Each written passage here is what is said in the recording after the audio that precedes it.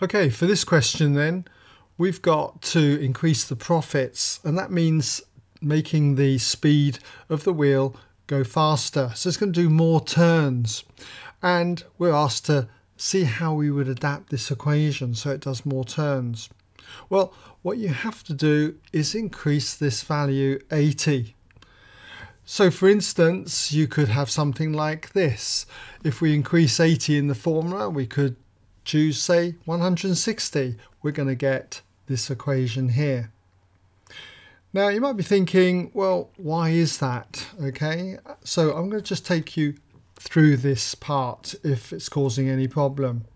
What I would say is that you should think of letting theta represent the ATT.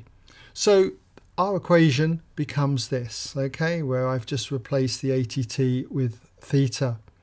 And if you were to plot this graph, then you're going to get the graph that we were given essentially in the question. Okay, so if the wheel is to speed up, then I would expect there to be a lot more waves in this section here. Say something like this. We've increased the frequency.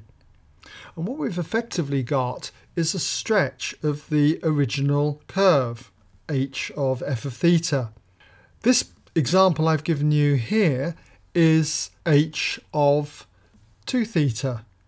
I've doubled this value here, and I've got my 160t in place. And what this does to the original curve, you should be familiar with this, it causes a stretch of scale factor 1/2. If you're unsure of these, do go back and look at my tutorials on this, okay, on stretches.